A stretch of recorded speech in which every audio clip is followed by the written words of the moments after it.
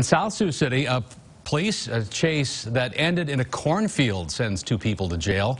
South Sioux City police say that they made a traffic stop Monday at about 9 o'clock in the morning, and the driver refused to stop and then led police on a chase, driving around the Covington Lakes golf course property. Eventually, they stopped and ran into a cornfield. Using a thermal camera on a drone, police were able to spot the passenger and arrest her. The driver was later apprehended by the Dakota County Sheriff's Office.